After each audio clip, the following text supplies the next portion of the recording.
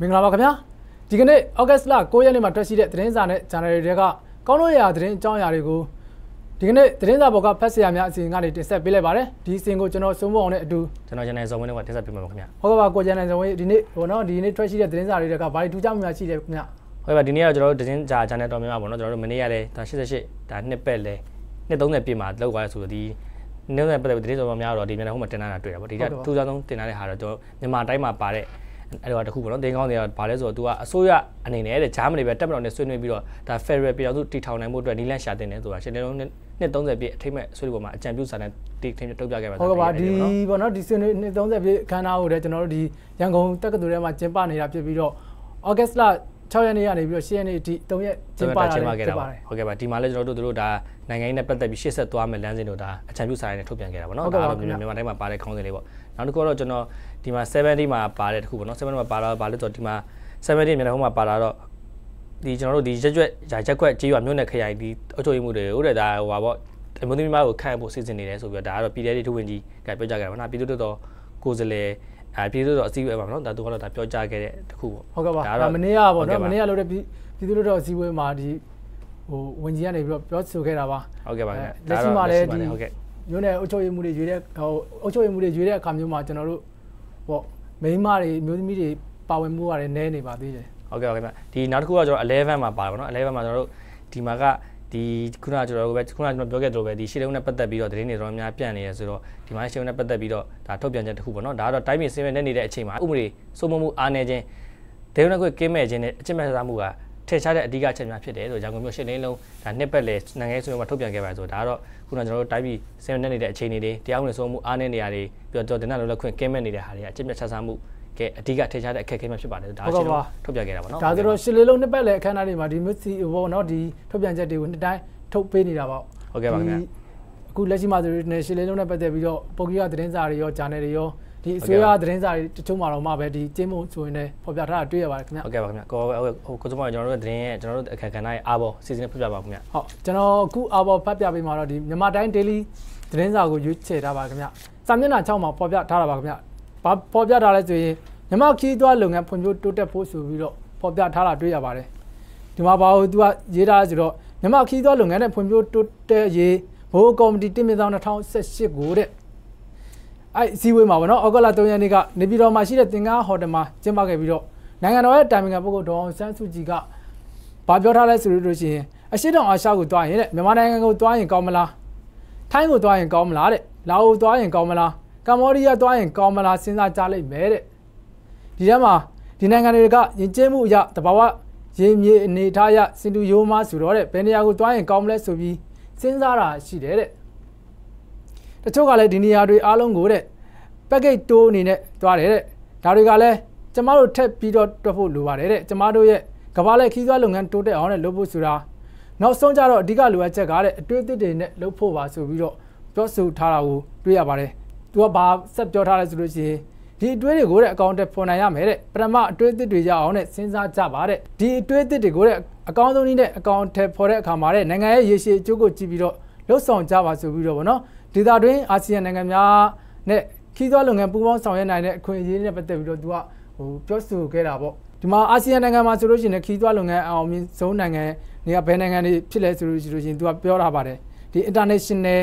Tourist Arrival 2017ထုတ်ပြန်ချက်ရပါတော့ဒီ2018ခုနှစ်မှာအာဆီယံနိုင်ငံတွေကိုတွားတဲ့ဟိုခီးသွွားတွေရတဲ့ဘယ်နိုင်ငံအများဆုံးလဲဆိုလို့ရှိရင်တော့ထိုင်းကိုတွားတဲ့ခီးသွွားတွေကလည်း35တန်းကျော်အထိရှိတယ်ပေါ့နော်ဒီမှာဆိုလို့ရှိရင်မလေးရှားတော့ဒုတိယလိုက်တယ်25တန်းကျော်တဲ့စင်ကာပူဆိုလို့ရှိရင်18တန်းကျော်အင်ဒိုနီးရှားဆိုရင်14တန်းကျော်တဲ့ဗီယက်နမ်ဆိုလို့ရှိရင်တော့12တန်းကျော်ဖိလစ်ပိုင်ဆိုလို့ရှိရင်တော့6တန်းကျော်နဲ့ကမ္ဘောဒီးယား5တန်းကျော်ပေါ့နော်ဟိုခီးသွွားမှုအများဆုံးပေါ့မြန်မာကတဲ့ပေါ့နော်ဒီ3တန်းကျော်လေးပဲရှိရဆိုပြီးတော့ဟိုဖော်ပြထားတာတွေ့ရပါတယ်ဘလူးနိုင်းဆိုလို့ရှိရင်တော့2သိန်းကျော်ပဲရှိတာကိုတွေ့ရတယ်ပေါ့နော်ဒီမော့ဆိုလို့ရှိရင်လည်းဟို6000ကျော်ပဲရှိတာပေါ့နော်ဒါတော့နေတဲ့တောင်းတော့မှာတော့နိုင်ငံတော့ရှိနေသေးတာပေါ့ဟုတ်ကဲ့ပါဒါဒီမှာအရီဒါဘာထောက်ပြထားဆိုလို့ရှိရင်အချုပ်အပြင်ဆိုပါရှင်နဲ့လမ်းမဆက်သွယ်ရေးနာမည်လုံခြုံရေးတို့ကိုတဲ့နိုင်ငံတော်မှာတာဝန်ယူပြီးအဲ့တဲ့များစိတ်ဝင်စားမှုများပြတဲ့ယဉ်ကျေးမှုအမွေအနှစ်များတဲ့နောက်ဆုံးကြံရှိနေတဲ့နေဗန်ဘုံလို့တင်စားခေါ်နိုင်တဲ့မြန်မာနိုင်ငံတောင်ဘက်ဆုံးမှာရှိတဲ့မေကျွန်းစုတဘာဝအလှတွေကိုတဲ့အကျိုးရှိရှိအသုံး ချမယ်ဆိုလို့ရှိရင်ပေါ့နော်ဒီမြန်မာခီးသွွားလုပ်ငန်းကဟိုအခုတက်ပို့ပြီးတော့အောင်မြင်တိုးတက်နိုင်တယ်ဆိုပြီးတော့ဒီ editor တွေတော့ထောက်ပြထားတာပါဟုတ်ကဲ့ပါဒါတော့ကျွန်တော်တို့အားရမှာဆိုရင်ဒါထိုင်းဆိုတာတော့တော်တော်များသွားတယ်ခုနဟို editor ထောက်ပြပါကိန်းကနေရဆိုရင်တော့တော်တော်များကိုဒါခီးသွွားမှုကိုမြင့်တက်နေပါတော့ကျွန်တော်တို့နောက်ဆုံးဒီကနောက်ဆုံးကညီကျွန်တော်3တန်းမှရှိတယ်ပေါ့နော်ဒါကြီးကျွန်တော်3တန်းဆိုတော့လေကျွန်တော်တို့ရဲ့ဒီခင်းသွား rate ကဟုတ်ကဲ့ဟုတ်မလေးရှားဆိုလို့ရှိရင်ကျွန်တော်ခီးသွွားလုပ်ငန်းဘယ်လောက်မြင့်တင်နေဆိုလို့ရှိရင်ကျွန်တော်ဒီအာဆီယံ10နိုင်ငံခေါ်တဲ့ဒီပေါ့နော်ဒီသူတို့ရဲ့ဒီမှာရှိတဲ့ထင်ရှားတဲ့ဟိုအလှမယ်တွေဒီဟိုမင်းသားမင်းသမီးတွေခေါ်ပြီးတော့ tourism marriage ဆိုပြီးတော့သူတို့နှစ်စဉ်ပေါ့နော်သူတို့နိုင်ငံရဲ့ခီးသွွားလုပ်ငန်းကိုဆွဲဆောင်တာလည်းတွေ့ရပါတယ်ဟုတ်ကဲ့ပါဒါကတော့ကျွန်တော်ကောင်းချင်ခြင်းနဲ့ဒါကျွန်တော်ခီးသွွားနိုင်ငံကိုခီးသွွားလုပ်ငန်းမြင့်တက်ခြင်းနဲ့ဒါသဘောတရားတော့ပုတ်တာပေါ့နော်အဲဒီဒါတော့ဟုတ်ကဲ့ပါခင်ဗျသုံးသက်ထားတော့ကိုရနေပါရင်းကကျွန်တော်တော့ဟုတ်ကဲ့ကျွန်တော်တို့သတင်းပေါ့နော်သတင်းကကျွန်တော်တို့မနေ့ရတယ်ဒါကျွန်တော်တို့တရားရုံးမှာဆွဲချက်တင်လိုက်တဲ့သတင်းပေါ့ဒါတော့ကျွန်တော်မြန်မာနိုင်ငံတရားရုံးဆွဲချက်တင်ပေါ့ဒါတော့မွေးစေဝါလွန်ခဲ့တဲ့ကျွန်တော်တို့3နှစ်ကျော်ကဒီမွေးစေဝါစတင်တင်ဖမ်းမိမှုနဲ့ဒါကိုရိုနာရင်ထဲမှာပေါ့နော်ဒါကျပ်ဘီလီယံ140လောက်နီးပါးရှိတယ်ဒါစိတ်ကြွဆေးပြားတွေဖမ်းဆီးကြမိတယ်ဆိုပြီးတော့သူ့ကိုဒါဆွဲချက်တင်တာပေါ့နော်ဒါတကြီးမနေ့ကမှသူတို့စပြီးဆွဲတင်နေတာပေါ့ဒါ3နှစ်လောက်ကြာပြီဖြစ်တဲ့အမှုပေါ့နော်ဒါတော့ကျွန်တော်တို့ဒီမှုကတော်တော်လေးပေါ့နော်ဒီတရားရုံးမှာဟိုချိန်ကြာလာတော့ကြာသွားတာပေါ့နော်ဒီကိစ္စတော့မနေ့ကမှကျွန်တော်ဆွဲချက်တင်နေတာပေါ့ဒါတော့ The Voice မှာပါလာတယ်ဒါ25မှာပါလာဒီမှာတော့ဒီကရဒမြဝဒေတာဖွံ့ဖြိုးရေးကုမ္ပဏီပိုင်ရှင်အပါဝင်10ဦးကိုမွေးရစေမှုနဲ့ဆွဲချက်တင်ဆိုပြီးဒါတော့ရေးထားတာပေါ့နော်ခေါင်းစဉ်တွေကတော့ပြန်မင်္ဂလာအောင်စမှုဇုံဝင်းတွင်မှာလွန်ခဲ့တဲ့3နှစ်ကျော်ကကိုရိုနာရင်တစည်းပေါ်မှာနေပြီးတော့ဒီကျပ်ဘီလီယံ140နီးပါးရှိစိတ်ကြွဆေးပြားများစံချိန်တင်ဖန်ဆီးရမှုနဲ့ပတ်သက်ပြီးတော့ဒီကရဒမြဝဒေတာဖွံ့ဖြိုးရေးကုမ္ပဏီပိုင်ရှင်ဦးမင်းခိုင်ဦးပါဝင်တဲ့10ဦးကိုဒါဩဂုတ်လ10ရက်နေ့ကမူရပုံမှ20ကာကြီးမြင်းဆောင်ဒါ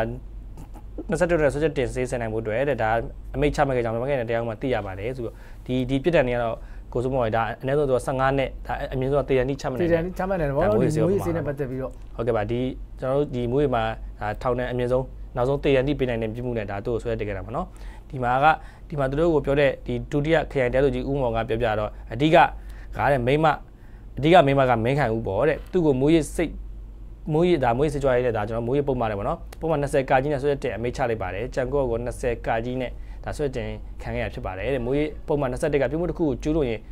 ရင်အားထုတ်ခြင်းပူပေါင်းကြံစီခြင်းစီယုံခြင်းစီမံခန့်ခွဲခြင်းငွေကြေးထောက်ပံ့ခြင်းကိုပြုလုပ်ရင်ဖြစ်စေရင်းပြမှုအတွက်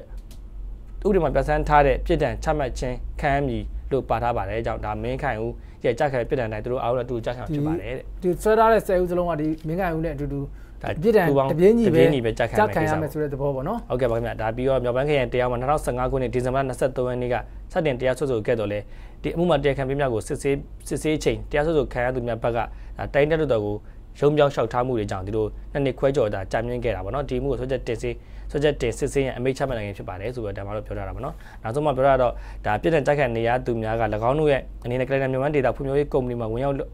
က်လုပ်ကန်ခဲ့တော့လေအဆိုပါဆိုင်ရင်စိတ်ကြွဆေးများဖန်ဆီးကြမှုမှာတော့ပတ်သက်ဆက်နွယ်မှုမရှိခဲ့ကြောင်း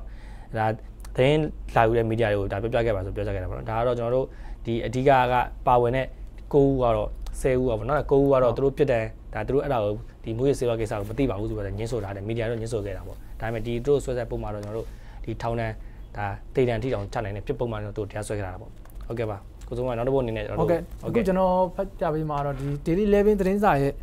စာမျက်နှာ9မှာဖော်ပြထားတာပါသူကဘာဖော်ပြထားဆိုလို့ချင်းစက်တန်ပေါင်း1158တန်းကျော်အရှုံးပေါ်တဲ့ပြန်ကြားရေးဝန်ကြီးဌာနရဲ့သတင်းနဲ့စာနယ်ဇင်းလုပ်ငန်းအပါဝင်တဲ့နိုင်ငံတော်ပိုင်စီးပွားရေးအဖွဲ့အစည်း32ဖွဲ့အနည်း22ဖွဲ့သာအများရရှိပြီးတော့10ဖွဲ့ကတော့အရှုံးပေါ်နေဆိုတဲ့သတင်းကိုဖော်ပြထားတာပါဒီမှာသူကဘယ်လိုဖော်ပြထားလဲဆိုလို့ရှိရင်2018-2019ဘဏ္ဍာနှစ်အတွက်တဲ့နိုင်ငံတော်ပိုင်စီးပွားရေးအဖွဲ့အစည်းများမှလုပ်ငန်းဆောင်ရွက်ရမှာတဲ့ကျပ်1158တန်းကျော်တဲ့အရှုံးပေါ်တဲ့ပြန်ကြားရေးဝန်ကြီးဌာနရဲ့သတင်းနဲ့စာနယ်ဇင်းအပါဝင်တဲ့နိုင်ငံတော်ပိုင်ဖွဲ့အစည်း32ဖွဲ့အနည်းတဲ့22ဖွဲ့သာအများရရှိပြီးတော့10ဖွဲ့မှာတဲ့အရှုံးပေါ်မယ်ဖြစ်တယ်ဆိုပြီးတော့စီမံကိန်းနဲ့ဗန်ဒါရေးဝန်ကြီးဌာနကထုတ်ပြန်ထားတာကိုသူကကိုးကားပြီးတော့ရေးသားထားတာတွေ့ရပါတယ်ခင်ဗျ2018-2019ဘဏ္ဍာနှစ်နဲ့တဲ့မူလခန့်မှန်းခြေငွေစည်းရင်းရတဲ့နိုင်ငံတော်စီးပွားရေးဖွဲ့စည်းများရဲ့ကုန်သွယ်မှုစည်းရင်းအရပေါ့နော်ပြည်ထောင်စုဘဏ္ဍာငွေအစီအစဉ်နဲ့ဆောင်ရွက်နေတဲ့နိုင်ငံတော်ပိုင်စီးပွားရေးဖွဲ့စည်း26ဖွဲ့ရှိတဲ့အနက်မှာတော့ဒီ19ဖွဲ့ကတဲ့အများရမယ်လို့ရေးဆွဲထားပြီးတော့ပြည်ထောင်စုဘဏ္ဍာရန်ပုံငွေတဲ့အစီအစဉ်ပြင်ပမှာတဲ့ဆောင်ရွက်နေတဲ့နိုင်ငံတော်ပိုင်စီးပွားရေးအဖွဲ့အစည်း6ဖွဲ့ရှိတဲ့5ဖွဲ့မှာတဲ့အများရမယ်ဆိုပြီးတော့ဗောနော်ဒီရေးဆွဲထားတာကိုတွေ့ရပါတယ်ဒီထဲမှာဗာတွေအများရမလဲဆိုလို့ကျွန်တော်ပြည်ထောင်စုဘဏ္ဍာငွေအစီအစဉ်ဆောင်ရွက်နေတဲ့နိုင်ငံတော်ပိုင်စီးပွားရေးအဖွဲ့26ဖွဲ့မှာတဲ့ဝန်ကြီးဌာန6ခုရဲ့လက်အောက်မှာရှိပြီးတော့ပြန်ကြားရေးဝန်ကြီးဌာနလက်အောက်မှာတော့သတင်းနဲ့စာနယ်ဇင်းလုပ်ငန်းမှာတဲ့ကျပ်တန်းပေါင်း1158တန်းကျော်အရှုံးပေါ်တယ်ဗောနော်ဒီပို့ဆောင်ရေးဝန်ကြီးဌာနအောက်မှာရှိတဲ့နိုင်ငံတော်ပိုင်စီးပွားရေးအဖွဲ့အစည်း5ခုတွေနဲ့ ပြည်တွင်းရေကြောင်းပို့ဆောင်ရေးကတော့စက်တန်ပေါင်း9000ကျော်အရှုံးပေါ်တယ်တဲ့သူကတော့အရှုံးပေါ်တာတွေပြောထားတာပါနောက်ပြီးတော့ကုန်းလမ်းပို့ဆောင်ရေးမှာတော့ဗောနော်စက်တန်ပေါင်း1369တန်းကျော်အရှုံးပေါ်တယ်ဆိုပြီးတော့လည်းပေါ်ပြထားတာတွေ့ရပါတယ်ဒါအပြင်ပေါ့မြန်မာစာတိုင်းလုပ်ငန်းကတော့4110ကျော်အရှုံးပေါ်တယ်နောက်ပြီးတော့ဒီပေါ့မြန်မာဆက်သွယ်ရေးလုပ်ငန်းကတော့ဒီပေါ့နော်စက်တန်ပေါင်းဘယ်လောက်မြတ်လဲဆိုလို့ရှိရင်98,144တန်းကျော်သူကတော့ဆက်သွယ်လုပ်ငန်းကတော့အမြတ်ရှိတယ်ပေါ့နော်နောက်ပြီးတော့ဒီတန်ဇာတာတဘာဝပတ်ဝန်းကျင်ထိန်းသိမ်းဝန်ကြီးဌာနလက်အောက်မှာရှိတဲ့နိုင်ငံတော်ပိုင်စီးပွားရေးဖွဲ့စည်း9ခုအနေနဲ့တဲ့အမြတ်စီးရင်ရည်ဆွဲထားပြီးတော့အမြတ်ရရှိထားတဲ့လျှက်စစ်ဝန်ကြီးဌာနအောက်မှာဟောတဲ့လျှက်စစ်ဓာတ်ထုတ်လုပ်ရေးလုပ်ငန်းကတော့စက်တန်ပေါင်း6,29,963တန်းကျော်အရှုံးပေါ်တယ်ဆိုပြီးတော့လျှက်စစ်ကဘောနော်ဒီဝန်ကြီးဌာနကတော့ဒီအရှုံးပေါ်တာတော့စက်တန်ပေါင်းဒီဘောနော်ဒါကတော့ဒီလက်စစ်ဌာနကအရှုံးပေါ်တယ်ဆိုတဲ့ဒါသဘောတက်အောင်တာပေါ့နော်လက်ရှိချိန်မှာလည်းလက်စစ်မီးတွေပြက်နေလက်စစ်ကန်တာတွေတော်အခြေအနေဆိုးနေနေမှာဒီလက်ရှိကျွန်တော်ဝန်ကြီးဌာနအရှုံးပေါ်နေတဲ့အနေထားရှိနေတယ်ဒါပေမဲ့ကျွန်တော်တို့လည်းတိုးကောက်မယ်ဆိုပြီးတော့ဟိုဘောနော်တင်ညာထားတယ်ရှိတယ်ဟုတ်ကဲ့ကိုဆိုမှဆုံးမတာကောင်းတာကျွန်တော်ဒီထဲမှာကဒီတကယ်မြတ်တဲ့ဟာကြီးကျွန်တော်ဆက်သွယ်ရေးလုပ်ငန်းနဲ့ကျွန်တော်သဘာဝတန်စားတာပဲရှိတယ်အရင်တော်များများတော့ဒါတန်းပေါင်းထောင်ချီပြီးတော့ရှုံးနေနေတာပဲတော်တော်များများဟိုဘောနော်ဟိုဘယ်လောက်ရှုံးနေဆိုတော့ဒီ10ဘွဲကအရှုံးပေါ်တယ်ဆိုပြီးတော့ဒီပေါ့ဟိုပြောတယ်တော်တော်များများကိုရှုံးပေါ်နေနေတာဒီပုဂ္ဂလိကသတင်းစာတွေကပြောတာကတော့လေဒီပေါ့နော်သတင်းစာဆရာတွေပြောတာကတော့လေဒီဟိုပြန်ကြားရေးလုပ်ငန်းကအရှုံးပေါ်တယ်ဒါပေမဲ့ဒီသူတို့တွေပေါ့နော်ဒီအရှုံးပေါ်တာနဲ့ဘာလို့လုပ်လဲဆိုတဲ့ဟာမျိုးတွေပေါ်လာတယ်ဒါပေမဲ့ကျွန်တော်တို့ဒီပုဂ္ဂလိကကလည်းဒီသတင်းနဲ့စာနယ်ဇင်းလုပ်ငန်းမှာလည်းဟိုအစိုးရကနေပြီးတော့ဒီပေါ့သတင်းနဲ့စာနယ်ဇင်းလုပ်ငန်းတွေလုပ်တဲ့အတွက်ကိုဒီဘက်မှာအကြောင်းကြားလို့မရဘူးပေါ့နော်ဒီမှာရက်တီဖို့ခက်ခဲနေတယ်ကျို့သတင်းစာတွေတော်တော်များများပိတ်တယ်ဆိုပြီးတော့လေဟိုဖော်ပြထားတာရှိတယ်ဗျဒီအချိန်ကြီးဆိုရင်ကျွန်တော်တို့ဒီကျွန်တော်ပြန်ကြားရေးဝန်ကြီးဌာနအောက်မှာကျွန်တော်ဂျာနယ်သတင်းစာနှစ်ဆောင်ရှိမြန်မာလေးနဲ့ကျင်းမို့ရှိမြန်မာလေးနဲ့ကျင်းမို့မှာကတချို့နဲ့ရှုံးတယ်လို့ပြောပြမယ်နဲ့သူတို့ကဒီကြော်ညာကဏ္ဍတွေကတော့အများနေဆိုတာလေဒါကြီးကျူးတူတင်နေတယ်ဟုတ်ကိုကျန်နိုင်ဆိုရင်အခု तू ကဆက်ဟိုဖော်ပြထားတာကတော့ဒီစက်မှုဝန်ကြီးဌာနလက်အောက်မှာရှိတဲ့နိုင်ငံတော်ပိုင်စီးပွားရေးအဖွဲ့အစည်း9ခုမှာမို့တဲ့မြန်မာစီးပွားရေးလုပ်ငန်းမှာတော့ကတော့ဗောနော်စက်တန်ပေါင်း3983တန်းကျော်အမြတ်ရပြီးတယ်ဆိုပြီးတော့ဖော်ပြထားတာလည်းတွေ့ရပါတယ်ခင်ဗျဟုတ်ကဲ့ပါကိုစိုးမောင်ကြီးကျွန်တော်တို့ဒီတင်စာဘောကအစီအစဉ်ပြီးတော့ကျွန်တော်တို့ကာတွန်းနဲ့ဒါအဆုံးသက်ချင်ပါတယ်ခင်ဗျကာတွန်းကကျွန်တော်စံတော်ချိန်7မိနစ်18ကဒါကျွန်တော်ကာတွန်းကိုကျွန်တော်ရွေးထားပါတော့ဒါကာတွန်းဆရာကိုထင်းလင်းကျော်ဒါထင်းလင်းကျော်လို့ရေးထားပါတော့သူရဲ့ဒီကာတွန်းကိုလည်းကျွန်တော်ပြပြသူများကြည့်ရှုခံစားကြပါအောင်ခင်ဗျ